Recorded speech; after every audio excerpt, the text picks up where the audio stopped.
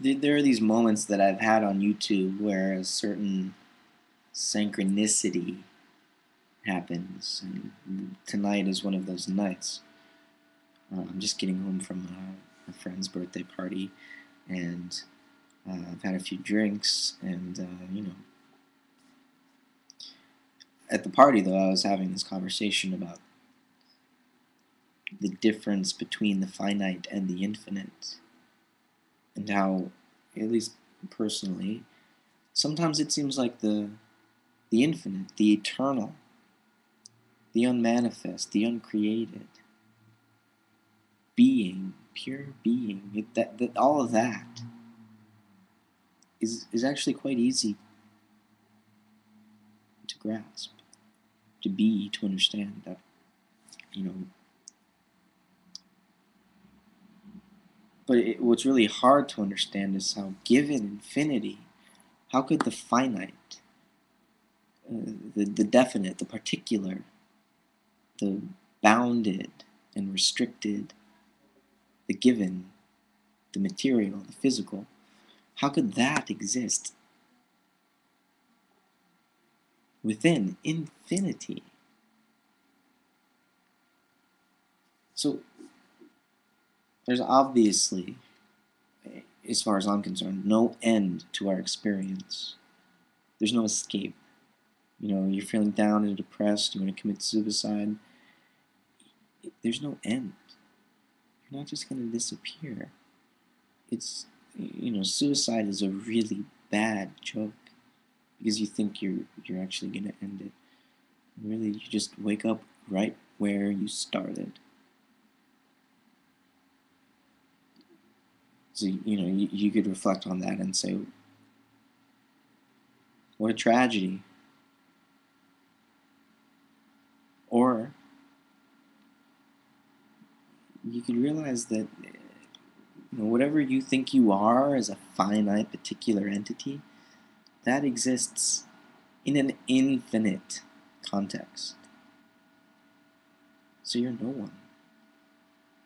And yet, you are everyone. So we do live in two worlds. I am an infinite self. I am God. And yet, I'm quite finite. I die. Everything about me that you can see, that expresses itself, will perish and disappear and dissolve. Granted, there's a spirit which will live on, but I can barely recognize that, much less you. I think each of us has a certain multifaceted composition. We have a spirit, we have a soul, and we have a body. And you could break these layers up in different ways. This is just one way of doing it. But there does seem to be a certain gradation or difference in the dimensionality, or a gradient in the higher and lower vibrations of our existence, or the more invisible, intangible, spiritual elements in comparison to the visible, tangible, material elements. And the spirit is eternal, never was born and never really dies. But the soul seems to want to be embodied. It seems to want to exist, to be outside of itself. And it can only do that when it enters material existence. And so soul and body are pretty tightly interwoven. Spirit, on the other hand,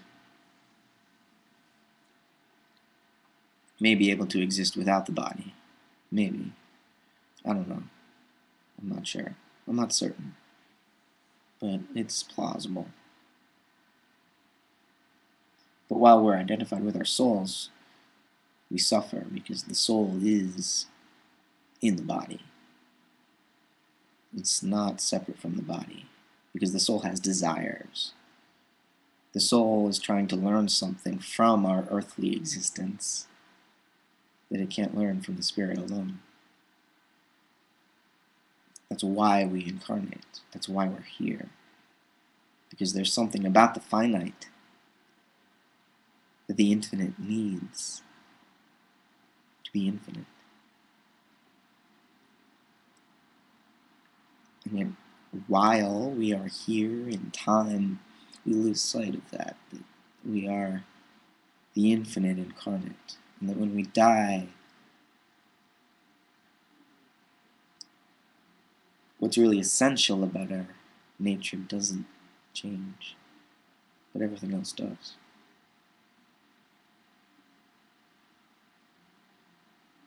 Death is our re-entry, reintroduction to the infinite.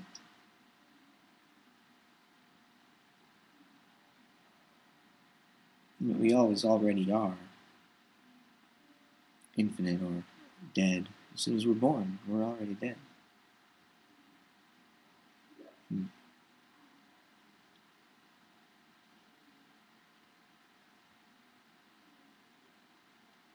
We do seem to have an existence in two worlds, though. And that can be confusing, be difficult.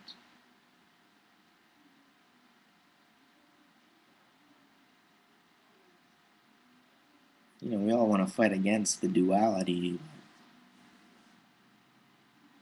It's perhaps important to recognize that there is one, and that we fight against it precisely because it's real, just as real as the non-duality. And the true non-duality includes the duality. I don't pretend to understand it, even though I may have spoken for 7 minutes about it.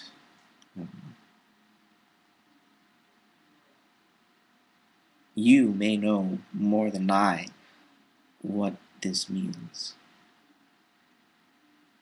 That's the nature of existence.